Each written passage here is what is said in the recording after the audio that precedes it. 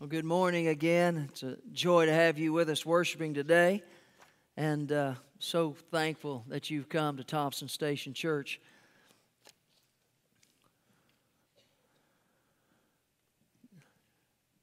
"30 years ago, at the first of this month on the 3rd, I think I mentioned a week or two ago that Leanne and I were married. So earlier this month, we celebrated our 30th anniversary, and Leanne and I met at Southwestern Seminary. She went to Samford in Birmingham. I went to Belmont in Nashville, and we met there and began to date. And she only went out with me because I had a really cool Audi 5000 with smoke windows.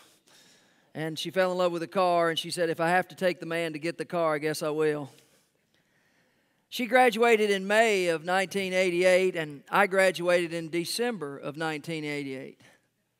And no, that's not because she's so much smarter than me. She got 1 degree and I got 2 while we were there. I know what you're thinking. During the fall of 1988, we knew that upon graduation, somewhere in this world, God had something for us to do.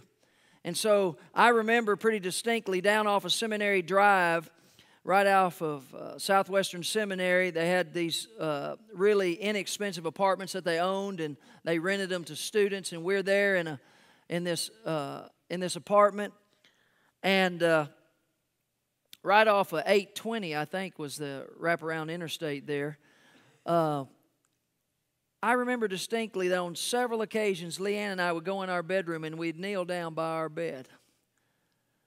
And during September and October and November, because I graduated in the middle of December, and we just prayed a prayer. I don't remember the words verbatim, but I remember the intent, and the heart was, Lord, we have no idea where we're going, but we'll go anywhere you want us to go. Whatever you want us to do, that's what we want to do, and wherever you want us to go. We had no design or intention that we had to be here or there or do this or that. She had her master's in education, and I had my master's in Christian education and my master's in divinity. I was actually talking to churches about doing Christian education, Sunday school and whatnot, or being a lead pastor in a smaller church. And the truth is we had contacts from Alexandria, Virginia. We talked to people in Newport Richey, Florida. That's in the Tampa area. We talked to some folks in Tuscaloosa, Alabama. But I think my favorite conversation where we didn't end up was in Tombstone, Arizona. What if I'd have been pastor of First Baptist Church, Tombstone, OK Corral? I mean, put that on your resume, Tombstone. Where do you pastor? Tombstone. But that's not where God had us. And we got a call, and thank the Lord, we ended up in partnering with 8 people right here in Little Thompson Station. And, some of you younger, even millennials and younger, ask your parents or your grandparents to show you one. They might pull it out of a closet. When we heard about Thompson Station, we pulled out an atlas. Now, I know that y'all have never heard of that. Back then, these didn't exist, and you couldn't, Google it and find it on the maps. We pulled out an atlas, and they told us when they called us from Thompson Station that it was south of Nashville and south of Franklin. Well, we could find Nashville on the atlas, and we could find Franklin. We couldn't even find Thompson Station on the atlas map when we were looking for it. So it had 600 mailing addresses at the time. It's a little bigger now. When we were kneeling by our bed that last semester, I had no idea where we would end up, but this is kind of what we said to the Lord. God, we want to go with you. That's it. Today, I'm preaching my anniversary sermon. It's not really my anniversary. My anniversary will have been here 28 years. Next Sunday on the 29th, to the day, we were here our first Sunday, January 29, 1989. But next Sunday, it's fitting that we're in another start with Pastor Steve in Las Vegas. And that'll be fitting to be able to be on our anniversary, to be in a start that's doing so well, and how God is going to bless there just like He blessed here. And we just determined to go with God. Now, absolutely, we've made plenty of mistakes through these 28 years. And you've been gracious and tolerated and coached and encouraged and helped. And I can honestly say before the Lord that the mistakes that I've made and we've made through the years have been mistakes of the head and not of the heart. And so thank you for your gracious partnership for these 28 years. It's been an amazing journey. The scripture that I preached every year on my anniversary, except one, this will be my 27th time, not my 28th time, to preach out of Joshua chapter 1. If you have your Bibles, go to Joshua chapter 1. For some reason, I just decided I wouldn't do it one year, and I don't know why. The greatest leader who ever lived, Moses, the greatest leader of the Old Testament who ever lived, Moses, the one who talked with God, the one who led Israel out of Egypt, the one who parted the Red Sea with his staff upheld, that man was dead. And now God is raising up a new leader to go forward with the people and win great victories. And his name is Joshua. Today's message is entitled, Go with God in Victory. And that's basically the message of Joshua chapter 1, is anytime you go with God, you win. And I like to win. Now, over the years, I've learned to mask it and cover it, so y'all don't see it as bad, but it's still inside. I confess that 20 years ago when the church was playing in a church league, maybe not 20, I like to make it further away than it was, I actually got kicked out of a basketball game for like having a technical foul. And not proud of it, it's the truth. And I still have that fire inside. I've just learned how to control it a little better as the years have gone. But I like to win, and that's the beauty of going with God. You know ultimately you win. And Joshua was going to go with God, and he was going to win, as the people of God are going to go with God and win. And if you'll go with God, ladies and gentlemen, you will win. Ultimately, you'll win, because God always wins. Joshua 1:1. I'm reading from the New American Standard Translation. Now it came about that after the death of Moses, the servant of the Lord, that the Lord spoke to Joshua, the son of Nun, Moses' servant, saying, Moses, my servant, is dead. Now therefore arise, cross this Jordan, you and all this people, to the land which I am giving to them, the sons of Israel. Every place on which the sole of your foot treads, I have given it to you, just as I spoke to Moses. From the wilderness and this Lebanon, even as far as the great river, the river Euphrates, to the land of the Hittites, and as far as the great sea, to the west, toward the setting of the sun, will be your territory. No man will be able to stand before you or against you all the days of your life, and just as I have been with Moses, I will be with you. Joshua, I will not fail you. I will not forsake you. Father, I just pray that you would move in this moment of teaching from your word. Reach out from heaven by your Spirit and grab our hearts and remind us that if we will go with you, we win. We will go in victory, God. You have created us to be the head and not the tail. You have created us to be the leader and not the follower. You've created us to move ahead in your name for great things, individually, as families, and as a church, to bring glory to your name, just as Israel took the promised land, God. You have some promised land for this church to take. You have some promised land for our families to take. You have some promised land for these individuals, all of us to take. And God, challenge and encourage us in this moment in the study of your word to do that. Holy Spirit, I yield my mind, my will, my emotions, my mouth, my tongue to you. Speak. Fill me. And I bless your name for it. Amen. We're in our new offices. And a matter of fact, next Sunday, the 29th, we're going to invite you before any of the services during this hours, if you'll stay a few minutes and take a tour of our offices. We'll be there about 30 minutes after the last service. Love for you to go see our new offices. Thank you for graciously funding that and giving that as a blessing to your staff. It is a beautiful thing to see. We've never been together. So, we're learning how that works, and it's a good thing. And it's really actually helping our culture, and we're doing well with it. Well, by divine providence, we had some extra space between my office and Pastor Dwayne's office, and it turned out, to be honest with you, that we were going to put a bathroom there, but it turned out to be too expensive, and I vetoed it. I would not spend that kind of money. It was several thousands of dollars, and I just wouldn't spend it on just us. And so we had some extra space, and Dwayne had this idea. Now, he said, my pastor is not very spiritual, so I need to do whatever I can to help him. He built me a prayer closet right in my office. Says a lot about Dwayne. He's a good man. Also says a lot about your pastor. He needs God's help. So we've been in the office since maybe the middle of December, coming and going, moving, and my office is behind on getting ready because I'm kind of behind. And the truth is I've only been in that prayer closet to put some books and Bibles and commentaries and a filing cabinet. And Angela and Terry, they've been working on my office. They're very gracious to do that. But I really hadn't been in there to study, to prepare, or to pray. So Wednesday morning this week, in preparing for this message, 5 to 7, I went to the prayer room. This is the month of prayer, and all the staff are taking turns 5 to 7 in the morning, 5 to 7 in the evening. Feel free to come join us in the prayer room anytime in the month of January. After that, I had a quick meeting in my office, and then I went to prepare. Now, I went into my file, and I pulled out my anniversary sermon file of sermons that I preached, 27 of them. 26 of them from all the past years, and I put them there.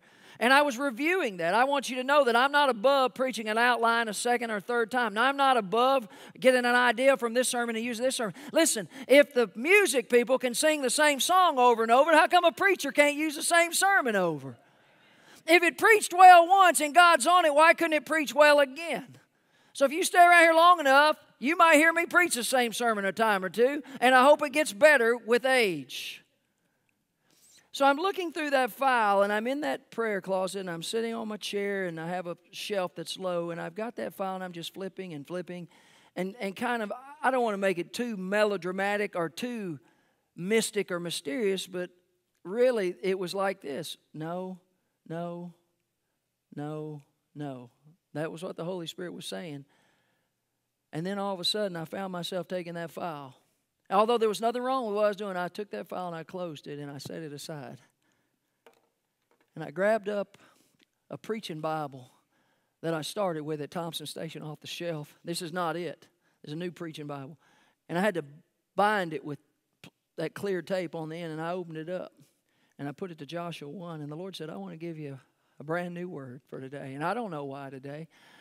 And I'm telling you, for the next hour and a half or 2 hours, God met me in that drywall painted room. It was a sanctuary. It was a prayer room. It was a place where the Spirit of the Lord fell. And my prayer is that in the next 25 minutes, what I preach will be as good as what God gave me. I have no idea, but man, it was good in that closet. And so this is just what the Lord spoke for me to tell you. When we go with God. And 28 years ago this month, the Lord called us to go with you. And we're going together. And we're going in victory. Thought number 1 is when you go with God, God speaks to you. Verse 1, chapter 1, Joshua. Now it came about after the death of Moses, the servant of the Lord, that the Lord spoke to Joshua, the son of Nun. The Lord spoke to Joshua. The Lord said to Joshua. 28 and a half years ago, God spoke to me and Leanne. Sitting or kneeling by that bed in Fort Worth, we believe. We know God spoke to us. We know we heard from God. God determined where He would have us serve. And here's what we said. God, anywhere you want us to go. And here's what God said. God said no to Tombstone, Arizona. He said no to Newport Richey, Florida. He said no to Tuscaloosa, Alabama. He said no to Alexandria, Virginia, right outside of Washington, D.C. And He said yes to Thompson Station Church. Now, I don't know why. God just decided that as we knelt there, and God spoke to us. When's the last time you quieted yourself and knelt by your bed or sat in your Bible study chair and said, Lord, speak. I'm listening. Here's what I know. If you go with God, God will speak. God is not mute. God still speaks to this day when you listen. Second thought is, when you go with God, look at verse 2. My servant is dead, Moses dead. Arise, cross this Jordan, and all this people. When you go with God, take others with you. Ladies and gentlemen, this journey with God is not a Lone Ranger journey. This journey with God is not a journey God wants to take you to take by yourself. This journey with God that Joshua was beginning wasn't about Joshua being famous or Joshua being elevated or Joshua being the general turned president of the Israelite nation, that he could say, I crossed the Jordan in flood state and I defeated the nation of the sons of Anak, the giants in the promised land. This story is about God's greatness taking His people into a land that He promised hundreds of years early and fulfilling His promise to His people. When you go, ladies and gentlemen, you take others with you. That's the journey of faith. One day, everybody in this room and everybody watching live stream and even everybody listening to this tomorrow or this week or next month, ladies and gentlemen, you're not hearing this by accident. This is providential, sovereign God speaking to you that in your journey of faith, take people with you. And everybody that's listening or hearing is going to die. Life is terminal. And the only thing that's going to keep you from dying is Jesus comes back before your ticker quits ticking. That's it. Life's terminal. And when you die, if you know Christ, you're going to heaven. But you'll not take a mutual fund. You'll not take a nice car. You don't take a house. You don't take a swimming pool. The only thing you can take with you, I think, is the influence you've given on other souls as they may come with you. Ladies and gentlemen, don't take this journey by yourself. Say, God, help me take others with me. And moms and dads, start with your own kids. Pour into them daily, weekly, monthly, that this is a life journey you make with Christ. And then move out from your own family to your neighbors, to your co-workers, to the coaches that coach your kids. And wherever you go, take somebody, several somebodies with you. And that's what God told Joshua to do. Third thought, when you go with God, you have to make some effort. You say, well, if God's doing this, why doesn't He just get it done? Don't know. Look at verse 2. Arise and cross this Jordan. Pack your bags. Get ready to go. It will take some sacrifice. It will take some hard work. When God gave this message, let me back up. I don't know why God just doesn't do it by Himself. Here's the truth. I imagine that God gets frustrated from time to time. Not really, because you can't frustrate God because He's God. But you would think He would get frustrated when He has to work through flawed people like us. And He looks down and says, oh, for the umpteenth time, for crying out loud, Tom, can't you get that right? I'm glad He's perfect God. I mean, I don't guess He gets flustered. But if He could, I'm sure I would fluster Him. But yet He invites us on the journey. That's the joy of the faith journey, that God doesn't leave us out. He says, I want you to go with me, and I'm going to let you be a part of the process. And He's inviting Joshua to be part of the process. Moses is dead, and now Joshua's leading, and the men go throughout and say, pack your bags, because in 3 days, God's going to do an amazing work. Now, this River Jordan, and you might have in your mind, this is a tranquil little creek. They're just going to wade across this 8 inches. This is flood stages of the Jordan. It's piled up, water's deep, and the current's fast. And here they are. They're going to march across it. There is an effort to be made. Can you imagine that first priest and the guys that are carrying the Ark of the Covenant, and the River Jordan is just flowing, and they're going, and before they get in, oh, my Lord, help me, Jesus, or whatever they're praying, and then they have to step in. That priest did not know that God was going to shut the water off way back at a dam, and it was going to dry up before them. He didn't know that, and he walked out in faith, and God provided the answer by drying up the riverbed. They didn't know exactly how every 9-foot giant. Do you know that the sons of Anak, that Goliath is not the only giant in the Bible? We know that there was at least 4 brothers or cousins, and we think there are multiple giants in the land. You remember the report when the spies came back? We're teeny grasshoppers in their sight. They didn't know how it was going to work out, but they had to work it out and walk it out. Ladies and gentlemen, it takes effort when you want to go with God. It's not for the faint of heart. If If you look through the book of Joshua, chapter 6, they defeat Jericho, but they have to work it out.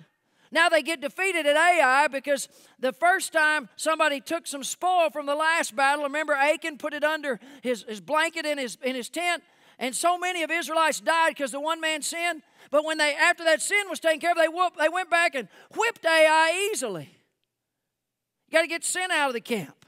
And then they defeat the 5 kings in chapter 10. So victory after victory after victory, but they had to make the effort. They had to go into battle. You know, anything worth having, ladies and gentlemen, it takes effort to get it. And the only place success comes before work is in the dictionary. Work it out. When you go with God, you have to fight some battles. Here's a fourth thought. When you go with God, big things are coming your way.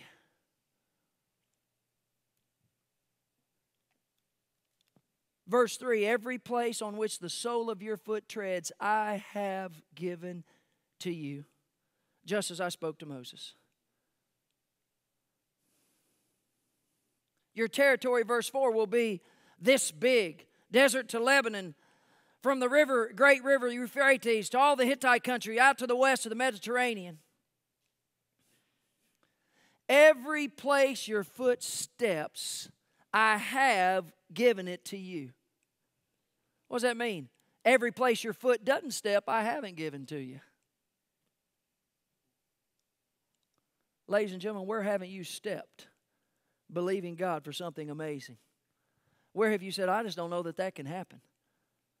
I just think God's big, but not that big.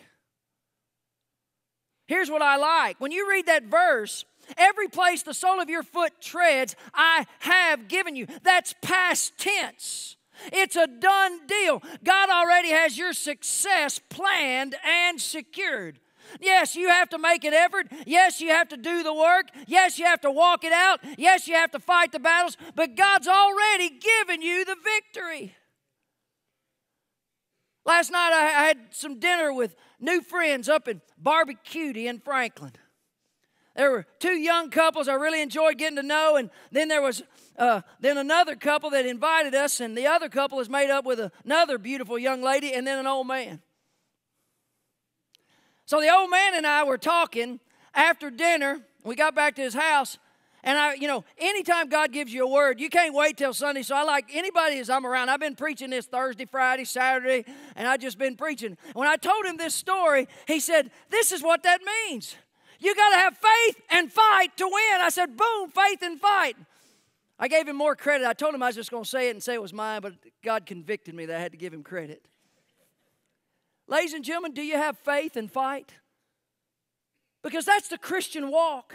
Yes, Jesus died on the cross. Yes, He rose from the dead. Yes, He's coming back again. But between the time you die or He comes back again, He's calling you to go for the big things He has prepared for you. There's a promised land for your family. Don't fall short. Don't stay on the wrong side of the Jordan in life saying, this little bit is enough. Say, I'm going with God because He has big things coming my way. You know how big the promised land is? 60,000 square miles, the best we can calculate. 60,000 square miles is about the size of the state of Georgia. That's pretty big. God has something pretty big for you. Now, if you want a New Testament scripture to correlate to what I've just said, every place the sole of your foot treads, I have given you. Have faith and fight it out, walk it out. Listen, if you go to Matthew 18, I think it's Matthew 18, 16, 17, 18. You don't have to go there or write it down. The scripture says this, whatsoever you bind on earth, I will bind in heaven. Whatsoever you loose on earth, I'll loose in heaven.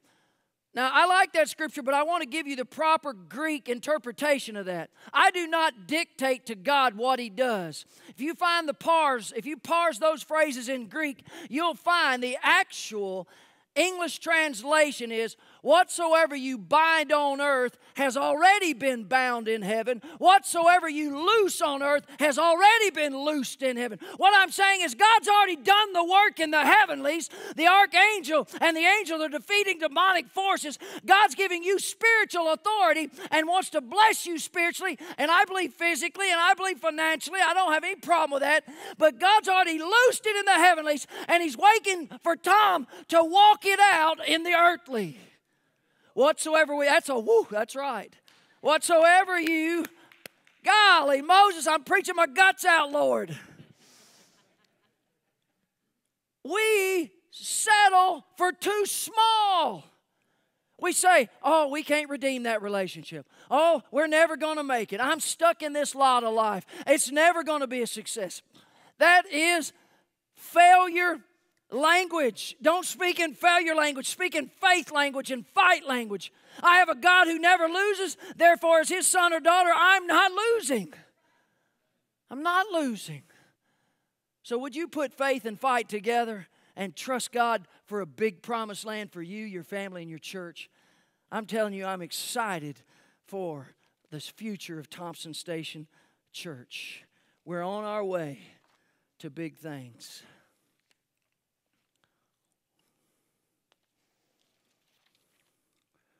When you go with God, number 5, your enemies and obstacles fall before you. No one will be able to stand against you all the days of your life, Joshua. What an amazing and wonderful part of being in a right relationship with God. With God, you cannot lose, no matter what happens.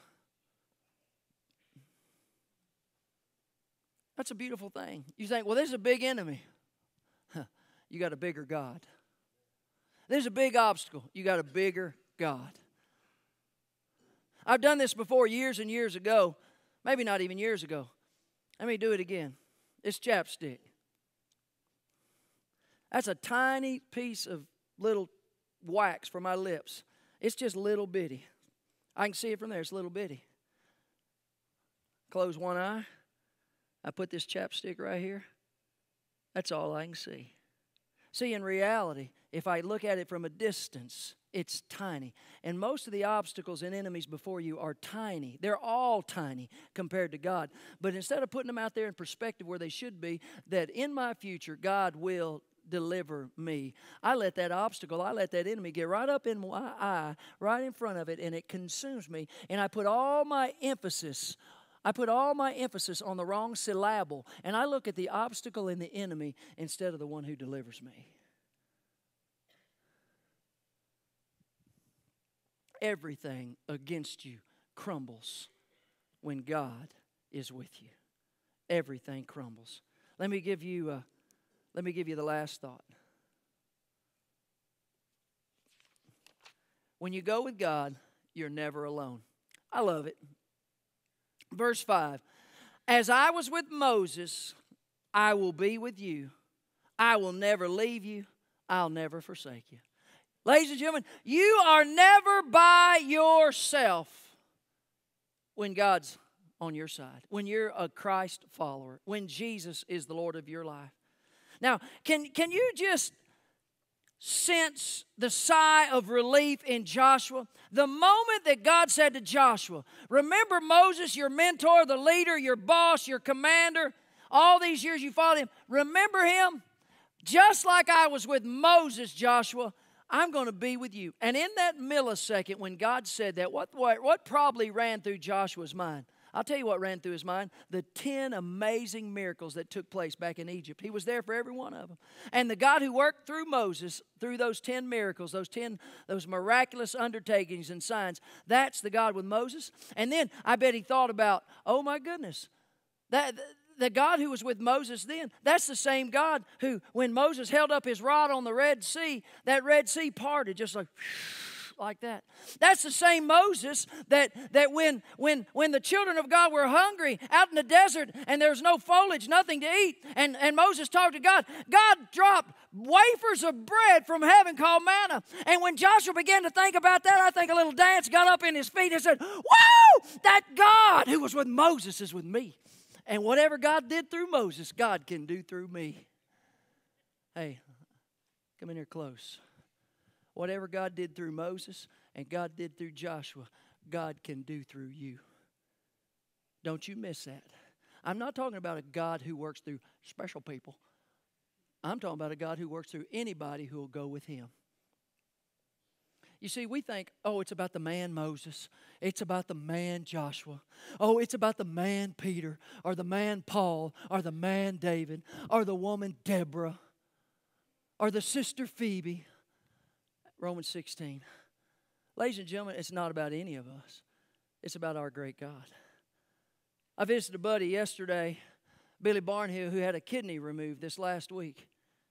And if Billy was there in the OR, the operating room, up in Franklin, and I was in there and I had that mask on, and I had all these specialized tools.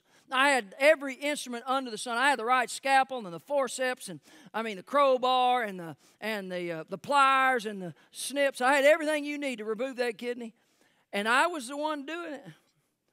Billy probably wouldn't be living today, even if I had the right instruments. But in an emergency case, a trained surgeon could have taken my 1.5-inch, 2-inch little pocket knife, if he had to, and probably saved Billy's life by removing that kidney. Now, why is that true?